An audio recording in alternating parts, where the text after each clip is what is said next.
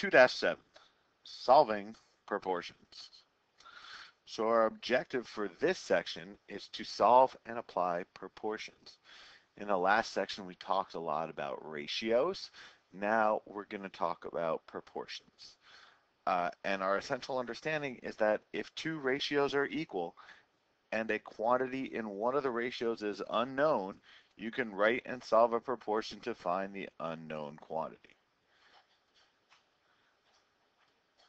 Okay. So a proportional relationship can produce an infinite number of equivalent ratios. Any two of these can be used to write a proportion. A proportion is an equation that states the two ratios are equal. For example, A over B is equal to C over D, where B is not equal to 0 and D is not equal to 0. Both of the denominators can't have a denominator equal to 0. That is a proportion. We can read this as A is to B as C is to D. And as long as we have any numbers, we can make something that's true. 2 over 3 is the same thing as 6 over 9. If we reduce 6 over 9, we get 2 over 3. Okay? That can also be equal to any numbers. So that's 8 over 12, right? So we can set up a proportion with any types of equivalent ratios.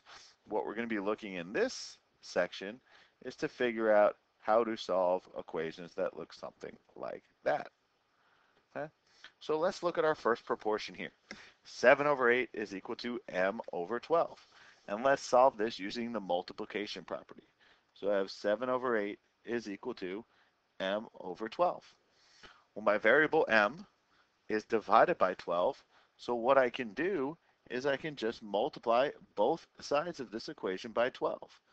Those will cancel out, and on the left-hand side, we would have 12 times 7, which is 84 over 8 is equal to m.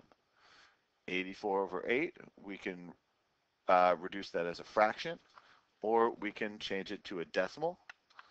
Either way, we either get 21 over 2 is equal to m, or if we want a fraction, that's 10.5 is equal to m.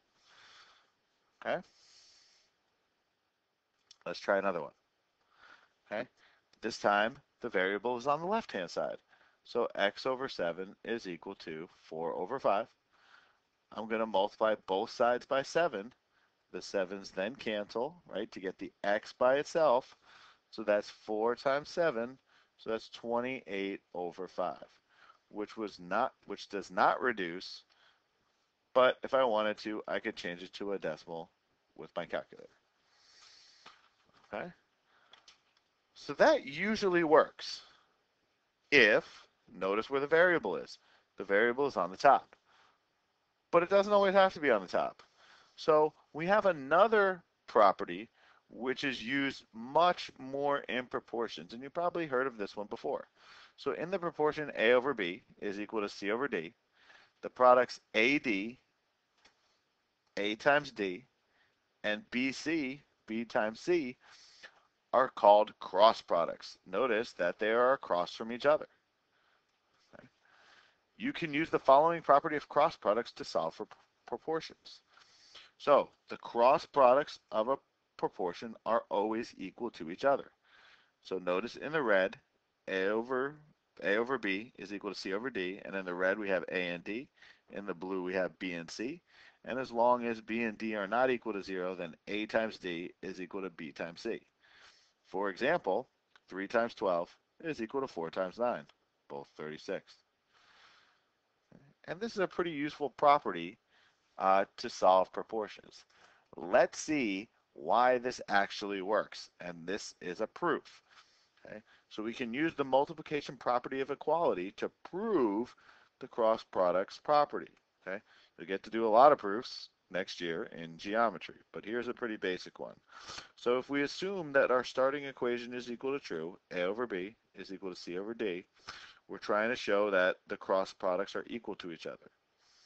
Well, I can multiply both sides of this equation. As long as I multiply both sides of the equation by the same thing, I can multiply both sides by anything I want. So I'm choosing to multiply both sides by BD. Okay, the B's cancel on the left, the d's cancel on the right, and that leaves me d times a is equal to b times c, which I can rewrite with the commutative property any way I want, and I chose to just flip them around, or flip these two around to give me AD is equal to BC, which happens to be my cross products right there. Okay.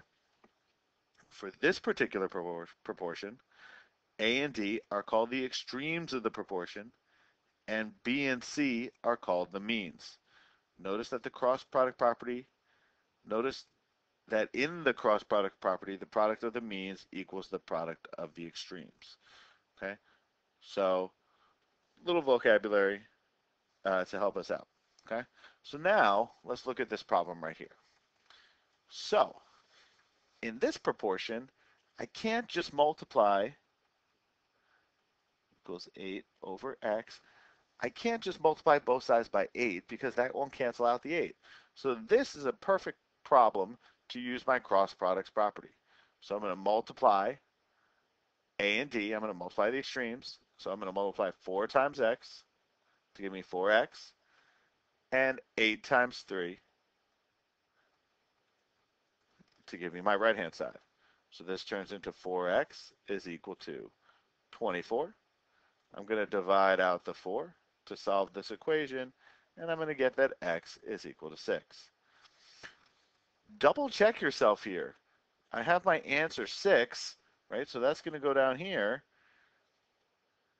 Notice that 4 is bigger than 3, 8 is bigger than 6, okay? My answer does make sense. And if I were to reduce it, I would actually get it to work. So next, with our gotta problem, what is the solution of the proportion y over 3 is equal to 3 over 5? So we're going to do that the same way. We're going to cross multiply and then divide. So it turns into 5y is equal to 9. And in this case, when I divide out the 5, y is going to be equal to 9 over 5, which does not reduce. So for this reasoning question, would you rather use, the cross products property or the multiplication property to solve this equation? Well, because the variable is in the bottom, we're going to use the cross product property. Make this a lot easier. We could change this equation around and then use the multiplication property, but that's just more chance for a mistake. And in fact, any proportion that you see, you should get in the habit of realizing that you can just use the cross products property. Even with my first one, okay? I could, if I wanted to, multiply 7 times 12 to give me 84 equal to 8m, cross products. Divide both sides by 8, and notice that I get the exact same thing as before. Okay, so get into the habit, if you see a proportion, to use cross products, especially if you have a proportion that looks like problem 3. So this is a multi-step proportion. Not only is cross multiplying the best way to solve this, okay, it's probably it's going to be the most efficient way and probably the only way that you could actually get to the answer. Okay, so we're going to cross multiply. So we're going to start with my equation, b minus 8 over 5 is equal to b plus 3 over 4. I'm going to multiply these two together first. So that's going to be 4 times b minus 8 equals these two multiplied together. So that's 5 times b plus 3. Okay, now distribute. So that's 4b minus 32 is equal to 5b plus 15. And now we have an equation with variables on both sides. So if you remember back to the previous lessons, is that we should always try to keep my variable positive. So I want to bring the smaller one to the bigger one. So I'm going to subtract 4b from both sides. That gives me a negative 32 is equal to b plus 15. And then subtract out the 15 to isolate the variable.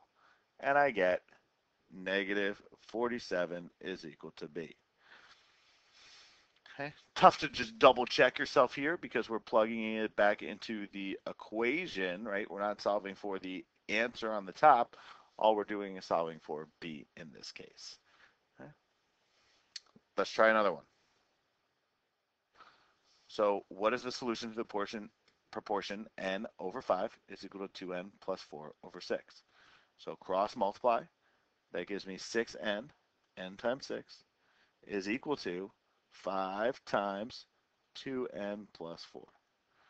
So now we have 10n plus 20 when I distribute the 5. You could bring the 6n over to this side because it's smaller. It's going to keep it positive, but don't forget, then you're going to have a 0 over here. Probably still the most efficient way is to just move the 10n over here, even though that'll give you a negative 4n is equal to 20. Divide out the negative 4, and we get that n is equal to negative 5. Okay? Cross multiply, solve the equation. Okay? So when we model real world situations, which is really where proportions are used most often, we must write the proportion very carefully. You can write the proportion so that the numerators have the same units and the denominators have the same units. So notice, this one's correct. Miles, miles, hours, hours. This one is not correct. Miles, hours, hours, miles. So the stuff in the numerator has to match the stuff in the denominator. The stuff on the top has to match the stuff on the bottom. Okay? That's a way to check yourself when you are actually setting up the proportion. So a portable media player has 2 gigs of storage and can hold about 500 songs. A similar but larger media player has 80 gigs of storage. And how many songs can the larger media player hold?